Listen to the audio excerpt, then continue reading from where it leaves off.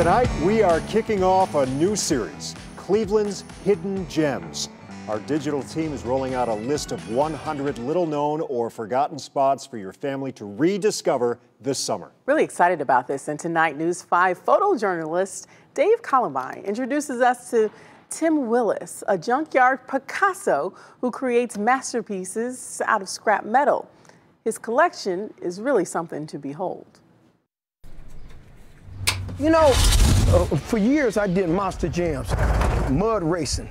So this is my Tonka toys. When I was a kid, I always wanted a Tonka toy.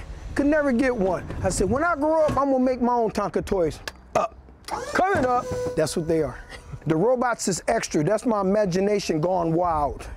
Hydraulics, I tell you, look at that. And creativity. Yeah, buddy. You see stuff like this on TV, but you'll never see it in real life. This real. This dragon actually walks, you know? Everything works.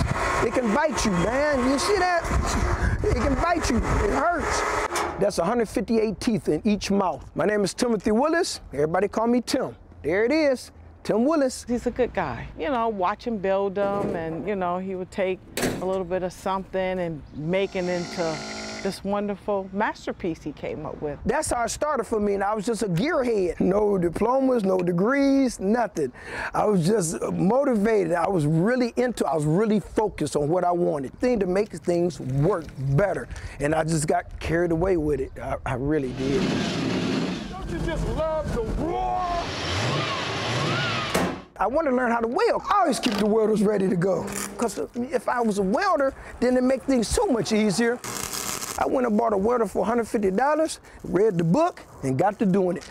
You see where I just welded? Now all I got to do is grind it down. That taught me everything. So it's a wonderful thing. I still do parades, festivals, Ingenuity Fest, all kind of stuff. Cuyahoga County Fairgrounds. I be everywhere. So I got to always entertain the kids. I like big toys. This is his world. These trucks, doing things for the community. How you doing? This means everything to him. Smooth action. I just can't have nothing normal. It's gotta be different. It's going down. It's gotta be my own tweak to it, you know what I mean? Like the old yellow and red truck, so we would get in and take a ride. Or climb on the trucks and play around. So generation after generation after generation. Take care now, y'all. He loves it. People will drive by and think that it's just like, I don't know, a junkyard or whatever. That's amazing. It is really nice. And then when they get a little closer, they'll see all the trucks, but they have no idea, you know, who the person is behind them. You got to take us for a ride. That's how I do it, man! Right! I believe my place is a hidden gem. Why? Tell me something. Where else is you gonna find real robots? That's it! Did I say more? Great.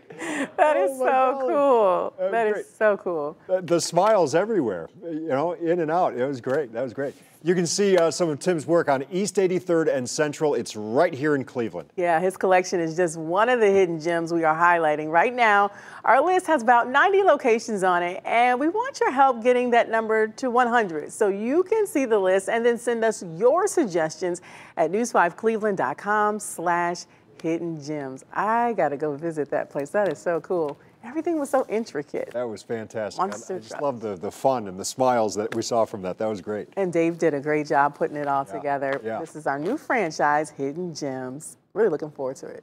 Where else you gonna find real robots? That's my favorite line right there. That's awesome. He said if he knew how to weld, it'd be easier.